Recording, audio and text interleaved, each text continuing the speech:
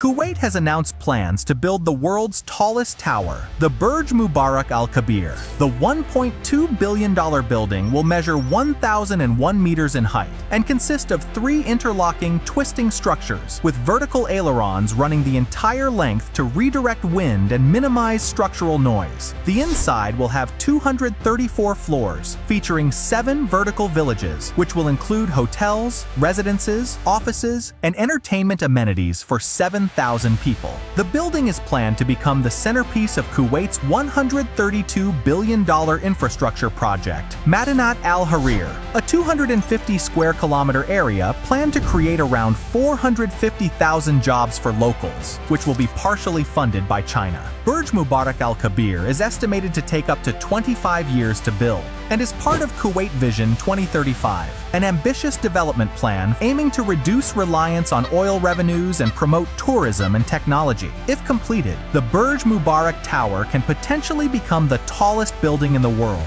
surpassing the Burj Khalifa. Do you think Kuwait will be home to the tallest building ever?